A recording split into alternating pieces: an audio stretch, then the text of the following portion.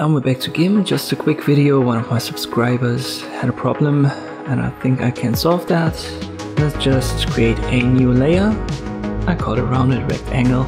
Question was, how can you add a border or a stroke to a rounded rectangle? It's important that it's transparent. I'll simply create a rounded rectangle right here using Marquee tool. Rounded corners is active.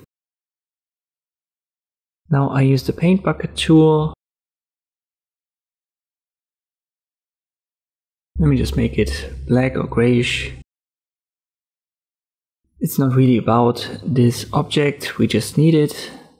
Once you have that, you've got nothing selected, you can select this object by right clicking on this rounded rectangle layer. Alpha to selection is going to select the object, then go to edit, stroke selection.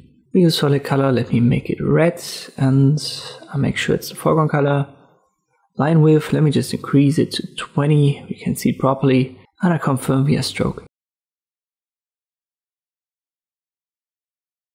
And you can see this border or the stroke is now added to the rounded corners object, or we can crop it to content if that's needed. So this should definitely fix your problem. If it still doesn't, let me know in the comments and I'll have to think about it a little bit more. In general, I hope this was helpful. Thank you for watching and I'll see you next time.